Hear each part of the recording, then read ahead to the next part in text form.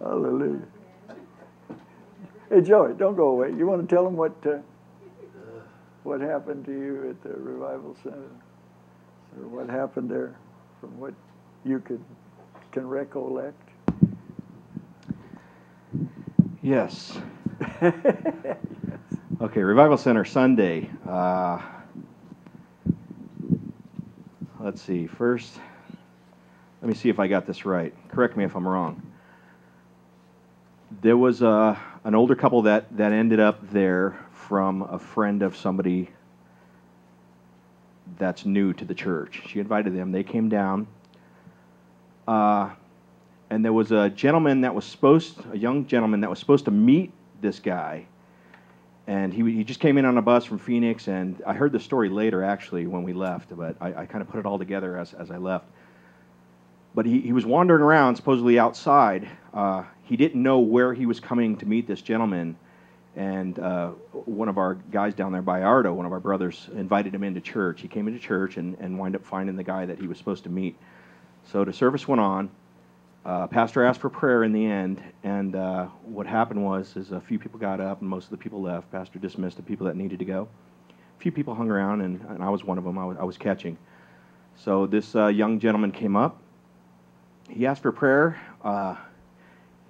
Pastor asked him what kind of a prayer did he need, or what did and he was a little apprehensive at coming forth and saying what he wanted. So he just came out and said, there's something about the fireman.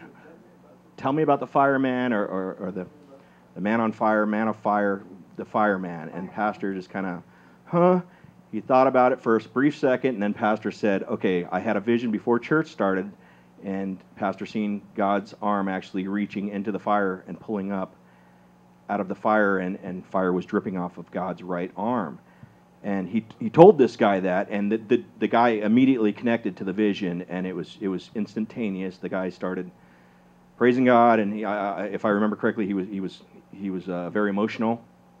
And Pastor started praying for him, and I was behind him. Bayardo was next to me. Pastor Sharon was next to Pastor George, and I was directly behind him. And as Pastor started praying for him, his back literally heated up to like an oven, to where my hands started burning, and I literally had to pull my hands away. They got so hot, and I kind of rubbed my hands together. I'm like, what's going on here?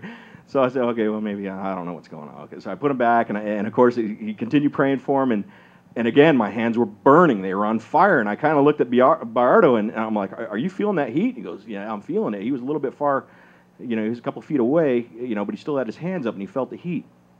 And again, my hands started burning so hot that I had to pull them away again. And this continued for several minutes, to where my hands were just on fire. I mean, it felt like they were literally on fire. And there was no flame there. It was the strangest thing, but it was the fire of God. It was the fire of the Holy Spirit. The prayer was going into him, through him, or around him, and it was coming right directly to me. And everybody that was beside me and around me and behind me was feeling this. And when the guy finally went out, he went down, and I caught him, and the last thing I touched was his head, and his head was hot, and my fingertips actually got burned. It was strange, laying his head down so his head wouldn't hit the ground.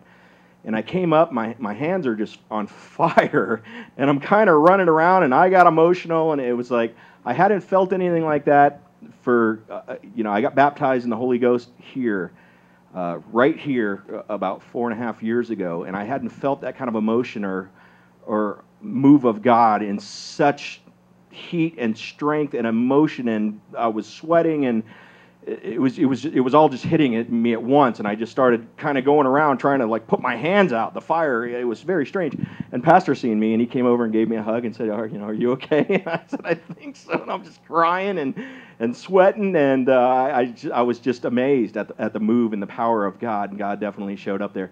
And this guy, it was strange because when he finally came to, he was I think the spirit of laughter hit him because he was laughing hysterically on the ground. He was rolling around, and everybody started praising God and praying in tongues, and he's just hysterically rolling around on the ground, just laughing, and everybody started laughing, and it was contagious, and all of a sudden, everybody's laughing, and I'm still running around, my hands on fire. I'm like, what is going on here?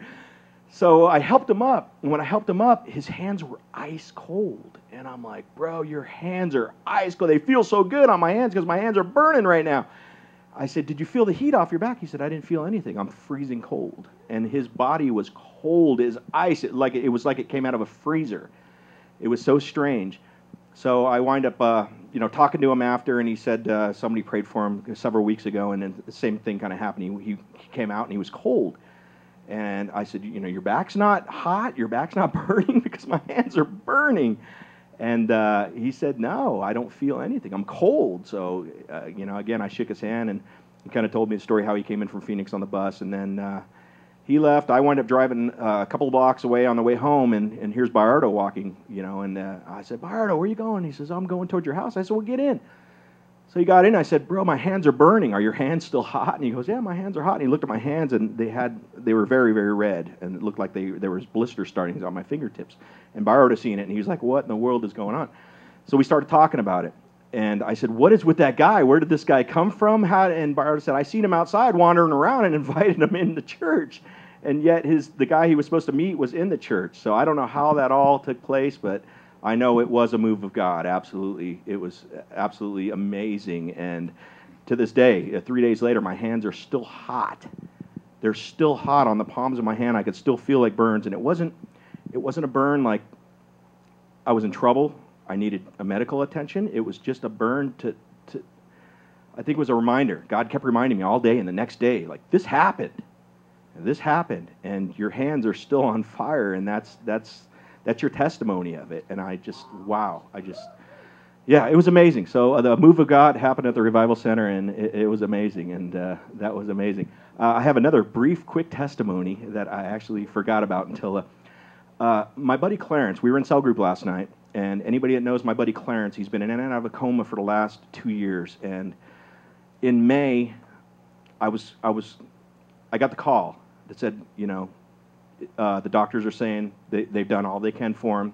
It's time to go to a hospice and just live his remainder days in the hospice. He's going to die, is what the doctors were saying. We can't do anything else. He's going to die. And a couple of Christian friends called me that are friends of Clarence's, and they're all Christians. Clarence is a Christian as well. And I'd been praying for him, praying over his bed while he's in the coma, playing guitar for him, and just praying for this guy for 2 years now. So we all ended up going down to his bedside that day, and we held church for hours. We prayed over him. The Lord told me to throw Bibles on him. Everybody threw their Bibles on top of him, and we prayed. And he kind of came to, and he was a little sluggish, and he wasn't thinking right. And he's probably about 80 pounds, and this is a big guy. He's about 200 pounds, and he's probably about 80 or 90 pounds, and he just looked really terrible. And I said, Clarence, this ain't the end. I said, you're going to be a living, walking testimony when God's done with you. And I prophesied that to him in his bed while we were praying over him. The Bibles were laid on him. And so the doctor said, well, told his wife, you better get a hospice. She's like, I'm not getting a hospice. I'm taking him home. The Lord is going to heal him. She stood her ground and in her faith and says, I'm taking him home. So I got out of cell group last night, and there's a message from Clarence. And, I seen his number on my caller ID, and I expected, oh, no, what's going on here? And either maybe it was his wife, or I expected Clarence to say, hey, Joey, the last time I seen him, how you doing?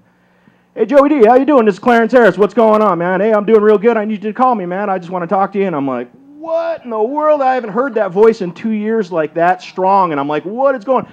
So I immediately pulled over in front of Pastor Lou's house, and I'm like, what is going on? Clarence, how you doing? He's like, I'm doing great, man. I just got done eating like 5 pieces of chicken, 2 pieces of fish. He goes, I'm up to about 150 pounds. I'm gaining weight, man. I'm starting to play my drums. I pulled my keyboards out. I'm writing songs, man. I'm doing great. God's the healer.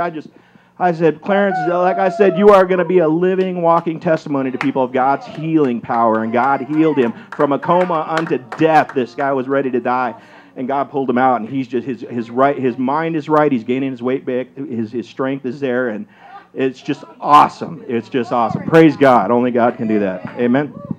Wow, that is awesome. Praise God. My goodness, amazing grace. Isn't that something?